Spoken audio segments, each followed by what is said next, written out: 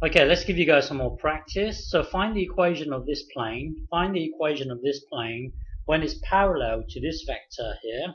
It's parallel to this vector and it passes through this point and this point. So find the equation of this plane. So press pause and have a go.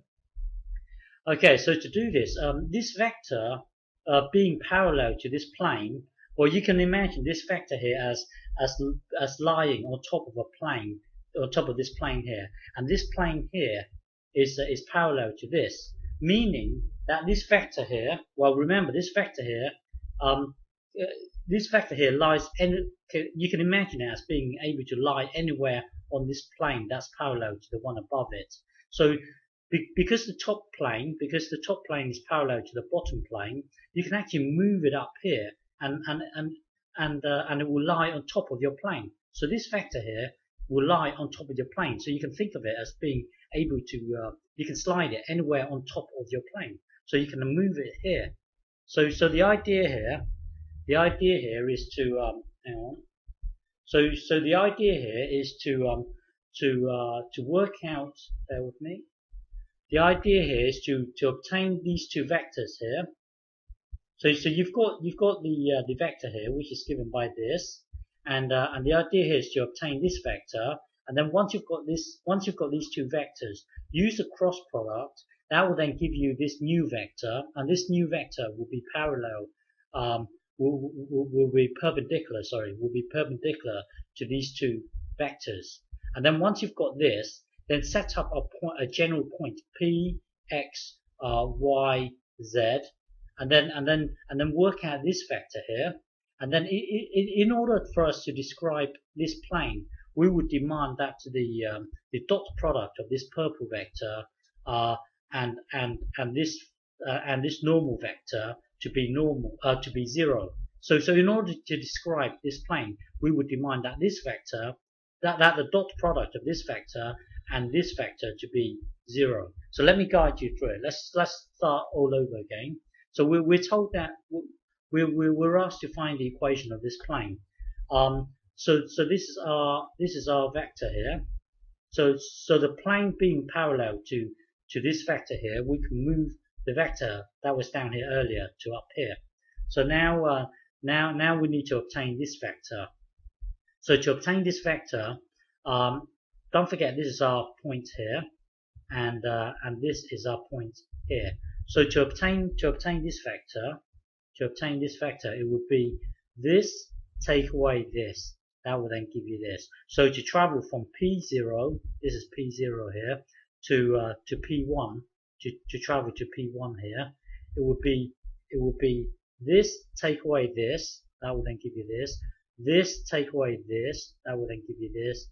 This take away this. That will then give you this. So this vector here. So this vector here is given by this, and then this vector here is given by this. So let's compute the cross product. That will then give us this vector here. So computing the cross product, so this thing will then be this, and this will then be this. So to compute the cross product, we would do this. Our eyes should zoom into the eye, and then discard, and we'll work out this. So that will be this times this, take away this times this, which will be 0. And then it will be and then our eye should zoom into the J hat, and then discard, and then look at these 4. That will then give you 5.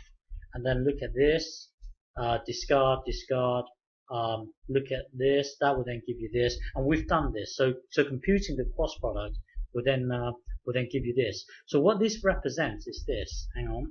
So we've got a hang on, bear with me. We've got our vector here. Computing the cross product, which then gave us this. This thing here represents this normal vector that is perpendicular to this plane here. Okay, so now we've got our normal vector here. So to describe this plane here, we would set up a general point. Let's call it P, X, Y, Z. So we would need this vector here.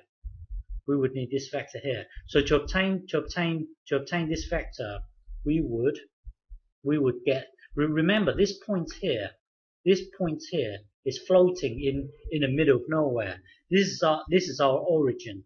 So to get the vector from here to here, we would get this take away this. So we would get x take away -2, which will be this. So to obtain this vector here, hang on, x, y, z, we would get y take away this, which will then give us this, and then z take away -3, that will then give you this. So this vector here represents from P0, this is P0 right here, to the general point P, So so this vector here is given by this. And don't forget, so to describe this plane here, we would demand that the vector here, hang on, we would demand that this vector here, to describe this plane, we would demand the dot product of this vector and this vector to be 0. So we would demand that the dot product of the normal vector and that vector to be 0. So we would compute the dot product. So the normal here would be this vector, the P0 to P would be this.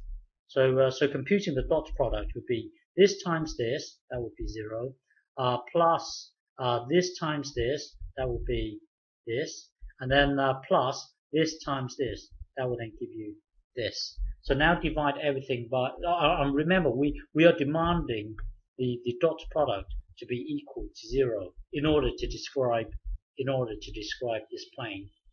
Okay, so now divide everything by, looking at this, divide everything by 5. That will then take you to here.